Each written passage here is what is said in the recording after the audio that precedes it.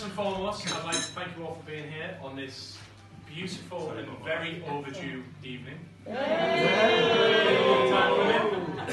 So, as all of you, I'm sure know, I'm going to be doing the father of the bride speech. Obviously, I'm not the father of the bride. But Mum asked me to say something on behalf of Grandad, and I went and saw Grandad earlier in the week and asked him if there's anything he'd like to be said for his first daughter's wedding. And he floored me with his response. He looked me dead in the eye and said, he did go on to say that he thinks the world of you both, he thinks you're fantastic, and he wishes you a lifetime of happiness together.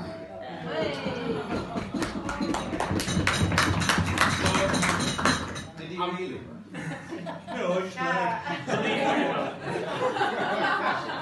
So I'm going to keep this really short and sweet. Don't want anyone to start crying or anything like that. But I just want to reiterate how overdue this is. Because everyone knows Mum and Lee have been together for 20-something years, however long. And me and Jack have grown up our whole lives without a noun to describe Lee.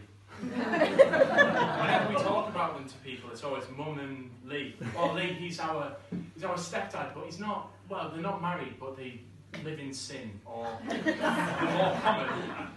Oh, Lee, yeah, he's my mum's life partner. No, it's not short for Leanne.